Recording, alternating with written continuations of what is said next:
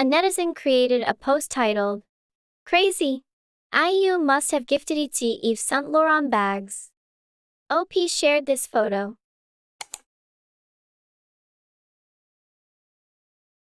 OP wrote, "For coming as a guest.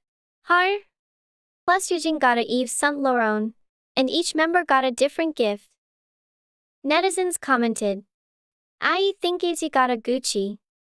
The kids said that Sunbeam gave each one of them a different gift, with a handwritten letter. How do you know? Did the members say that? Har. Crazy.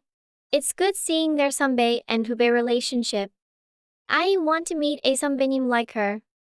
I'm so envious of IU's wealth and ability to give something like that to 5 people as a gift. Wah, that's dope. Onni, I can stand on stage too. Onni, give me? Izian, what should I do with this girl? Seriously, she's the best. That's seriously freaking dope. She's young and rich and pretty. IU really takes care of the people around her. I want to be a guest at IU's concert too. Looks like I have to debut.